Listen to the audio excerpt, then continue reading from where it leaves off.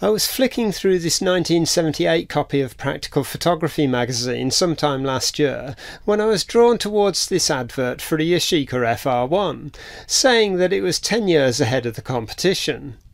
I think we can take the 10 years ahead of the competition bit with a pinch of salt, but it did sound quite interesting, sharing some of its technology with the more expensive Contax RTS. I already have a soft spot for Yashica.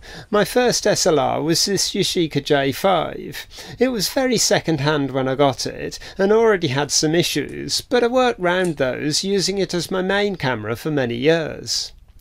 Anyway, when a suitably priced FR1 came up on eBay, I bought it. I'd already got some lenses that I'd been using on a mirrorless camera, so I put the 60-300 lens that came with the camera to one side and checked over the camera for anything that needed fixing before I could use it. I'll talk a bit more about the repairs later in the video, but for now we can take a look around the camera. Starting at the front, there's the lens release button on the side of the lens mount.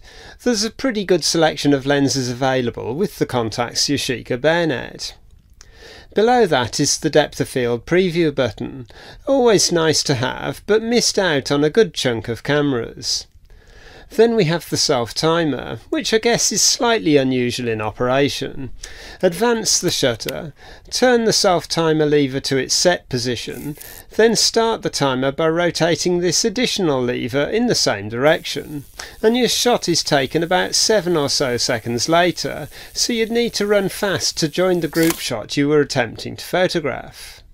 It seems a bit odd that the self-timer is clockwork when the rest of the shutter is electronically controlled, but maybe that was a step too far when this camera was released in 1977 or thereabouts. Over on the other side is the pretty standard flash sync socket. Moving to the top of the camera, you've got the film rewind crank in a pretty standard position, with the film speed and exposure compensation dial round the outside. Lift the ring and rotate it to line up with the appropriate film speed. Then in normal shooting you'll leave the compensation set to 1 times. If you want to overexpose, you can rotate the ring without lifting it to 2 times to overexpose by 1 stop, and 4 times to overexpose by 2 stops, and similarly to half and quarter for underexposing. Next to that is the battery test button, which lights up this LED beside the frame counter. There's a hot shoe on top of the prism, and then we come to the shutter speed knob, with speeds ranging from 1 second to 1/1000th of a second, plus bulb. There's also a flash position, which shoots at around 1/35th of a second, and auto, which puts the camera into aperture priority auto exposure mode. The available slow shutter speed is extended to 4 seconds when using the auto mode. Next to that is the beautifully smooth film advance lever, with the electronic shutter release in the middle. This has a very nice light, but not too light feel to it, but it has no mechanical connection to the shutter, so no batteries means no photos, regardless of which speed you select. Finally on the top is the frame counter, which resets when you open the back, as you'd expect. The back opens in a fairly standard way by pulling up the rewind crank. Thusly, there's a slider that turns on the exposure meter. It's usually a momentary switch, but you can lock the meter in the on position by first pulling the film advance lever slightly. The meter will then stay on until you push the lever back in. Next to that is a socket for the electronic remote shutter release. On the bottom of the camera are electrical connections for a motor drive, with the drive connection over here. There's a tripod socket right where it should be, in the centre, the film drive release button which allows you to rewind the film, and the all-important battery hatch. Inside you'll find a 4LR44 or A544 battery. Rather handily, this camera was designed to use a 6V silver oxide or alkaline battery, so there's no messing around with zinc air hearing aid batteries this time round. The viewfinder is a little dirty on my example, but I didn't think it was bad enough to justify removing the flexible PCB in order to get the prism out, so I'll live with that for now. Along the top are the apertures and down the right hand side are the shutter speeds, with a red area top and bottom to show when the correct exposure is beyond the available shutter speeds. There's also a red M flag that pops out when you're shooting in manual mode. Put the camera in auto and it goes away. The focus screen has a diagonal split screen focusing aid in the centre and a microprism around that. The shutter is a horizontal cloth focal plane shutter, as used on so many cameras over the years. Loading a film is very much the same as on other cameras. Pull up the rewind knob slightly and drop the film cassette into the recess. Push the rewind knob back in, possibly rotating it a little so that the dog engages.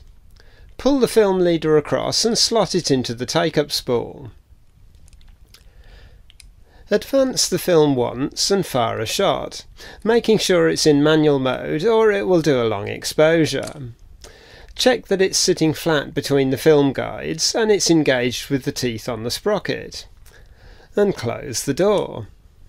Advance the film and fire a shot. Advance the film again and fire another shot. These are just to get rid of the exposed film at the beginning of the roll, and then you're ready to head out and take photographs. Okay, time to have a look at some of the first shots taken on this camera. I was heading to the photography show at the NEC, so I popped a roll of Kodak Vision 3 500T film in and set out to get some test shots. The majority of these were shot in auto mode because it works really well on this camera. There's always models with fairly elaborate sets to shoot at the show, but I had a vague plan that I wanted to get a shot of someone else photographing the model rather than just a generic shot of a model. Or a shot that showed the model and the set, but included some of the general show clutter to give the shot a sense of its real surroundings. These are probably the best two, the latter one being shot through the crook of another photographer's arm as they took their own shot. The photos of the show are nothing special, but it really doesn't matter, as all I was doing was testing the camera and seeing how the 500T film performed in these conditions. The shots will probably never be seen again outside of this camera test video. Right, time to talk about the repairs. Unusually for the stuff that I buy, the FR1 didn't need much doing. The light seals and the mirror bumper foam needed replacing, and the whole camera needed a bit of a clean, but the only actual fault was the frame counter, which wasn't working. This seems to be a common fault with the FR1. It's a very similar problem to the one many people will have with scale-electric cars and some models of Walkman, a split nylon gear. In the case of scale-electric cars, the nylon motor pinion is a friction fit on the motor shaft, but after many years the nylon gear can simply split under the strain and you lose drive. Replacement pinions for the scale-electric cars are easy to get hold of and fit, but getting a replacement for the Yashica will be more or less impossible, unless you have one custom made, which would be prohibitively expensive. So I removed the counter drive shaft and pulled the broken gear off. I then clamped the gear gently so that the split closed up and bored out the hole until it was just a shade bigger than the drive shaft. Trying to reinstall it with it undersize as original would only force the split open again. Next, I abraded the end of the drive shaft where the gear sits and the inside of the gear so both surfaces were rough. Applied a drop of super glue and clamped the gear onto the shaft. Once I was happy that the glue had set, I reassembled the camera and tested it with the equivalent of about 4 films. It's not a particularly strong repair, but there's very little torque on that part, so it may well work for years.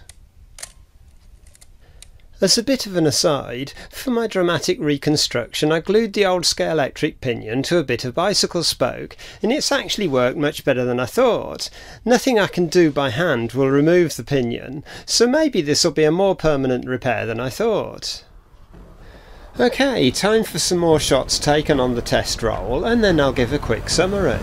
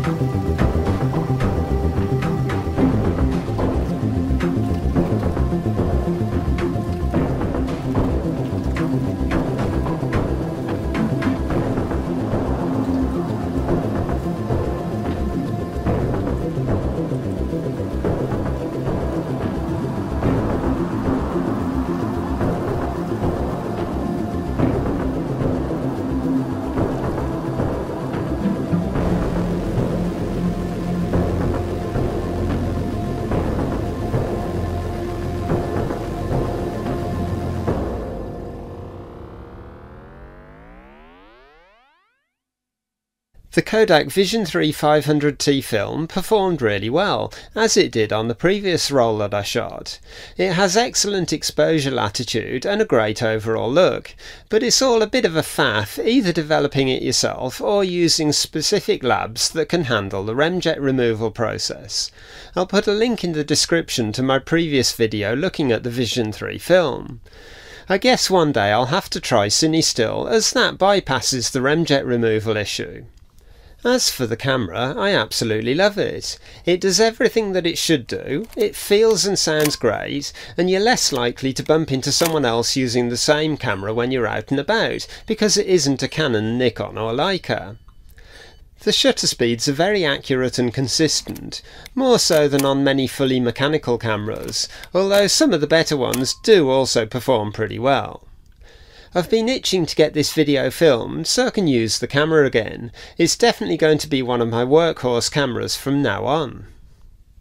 I think that more or less covers it. If you've enjoyed watching, please like the video and maybe even subscribe to the channel, not forgetting to click on the bell icon so you get notifications when a future video is released.